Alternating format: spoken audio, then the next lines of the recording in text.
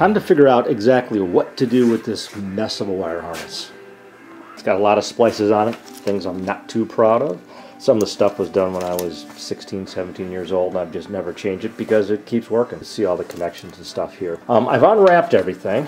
See if I can explain what I got here. So this went to the old alternator, which was a 2-wire alternator. Okay, that's the plug for it. And then this is to the battery, essentially. This little guy here is a solenoid that I added a long time ago when I put HEI ignition on the small block. HEI ignition needs to have a full 12 volts.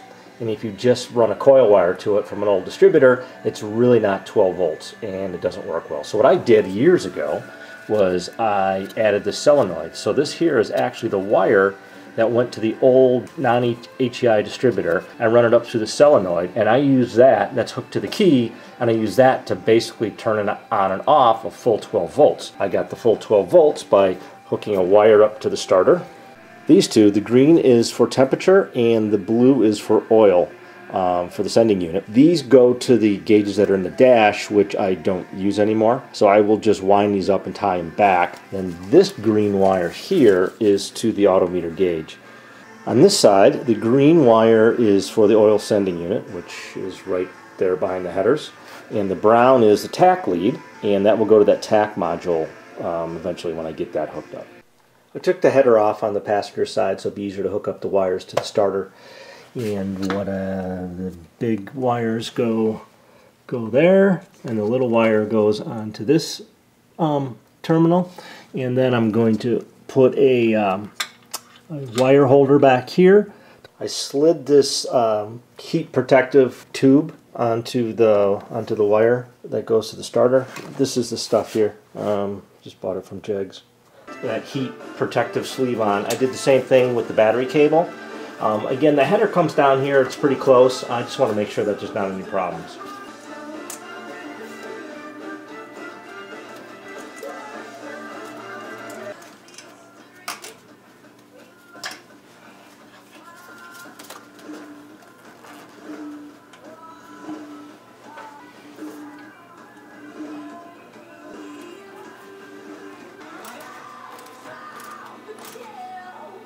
So those are the 2 wires. This is the battery cable, and I ran it under the motor mount. I'm going to wire tie that up to the motor mount, and then the lead from the wire harness comes down here. I have a, if you can see it, there's a clip in the back here. For the temperature sending unit wire, I just put that like a corrugated wire loom cover and the wire exit here. I'm putting new end on, and I'm not using the like standard ones with the crimp plastic. I'm actually using ones without the plastic, and then I'm going to put some shrink on it. The shrink tube on it, I mean, it just looks so much nicer than that. So we'll take that and it'll go right on here. The shrink wrap was nice to cover up that connection that's soldered there. And then I still have to put an end on this, but I will have to trim this back to go back to the solenoid up here. But you got to wait to see where I'm going to end up with strapping this thing down so I know what length. Here's what I ended up doing. This is that wire harness that was hanging out over here with the old dash sending unit wires for the temp and oil pressure. I basically just kind of wound it back on itself, went back to this clip and wound everything up and cable tied it back here. I think once I get the fuel rails on here and everything, I don't even think you'll see it. And I have all the integrity of the wire harness still there. So here is, this was the last wire that I cleaned up. That'll go back on here. Now I know where to cut it. I'll put a connector on it. Then this is the feed wire for the computer that goes through the relay.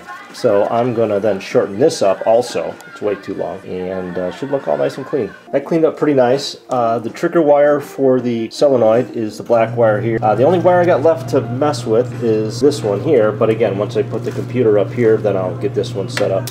And of course, don't forget your ground strap. On this side, really the only thing you got to worry about is the oil sending unit. This is the wire here coming out of the dash. I put an end on it just like I did for the water. So now I'm just going to wind it around down here and get it attached. That came out relatively neat. You see the blue wire. I basically run it through one of the open holes in the bell housing and up, and then over and into the firewall. These are for the alternator, which is a set of wires that's been modified probably half a dozen times. Some by me, some by his previous owner. The alternator for the small block Chevy was on the passenger side. This one's on the driver's side, so we need to get the wires over here. And plus it's a totally different kind of alternator than what was on here before. In '68 they used an externally regulated alternator. That's the external regulator there. The new regulators are internal regulated and have been since, I don't know, the mid-70s, something like that. Obviously my wiring is all set for the external. That mess there was to convert it to one of the mid-70s style regulated alternators. You can't just get rid of all that because like the dash light won't work for the charging light, which I'd like to have working, and maybe some other things I don't know about. So there's got to be a way to convert from the old style, which was called a 10DN type external regulated alternator, to this style that I have here, which is a CS130D type of alternator. And the 130D has that oval 4-pin connector on it. After much searching and many phone calls, kind of came up with this modified sketch or drawing here that shows how to wire this thing up. This is the plug. It's off the external regulator.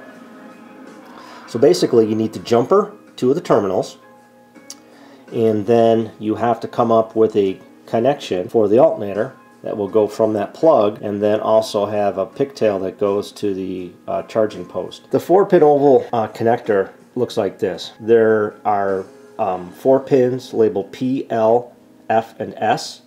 The ones we need are L, which is the one that'll go from the dash, and the other one we need is S, which is I think it stands for sense, and that goes to the charging post. So I'm going to make up a pigtail to do that. I bought this pigtail from Wiring Specialties online. It was $8. I went to the junkyard to try to get one of these, and I could only find single wire and a 2-wire, but not the second wire from the post that I need for that drawing. The jumper needs to go from the end of the regulator connector to the 3rd post over, and see that little one-way tab thing, so you know which side to do it from the regulator. Here's the jumper wire that I made.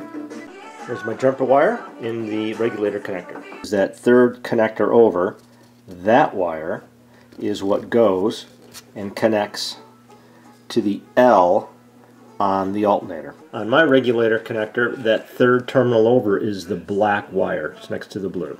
Here's the old connector to the alternator. You can see the blue and the black wire.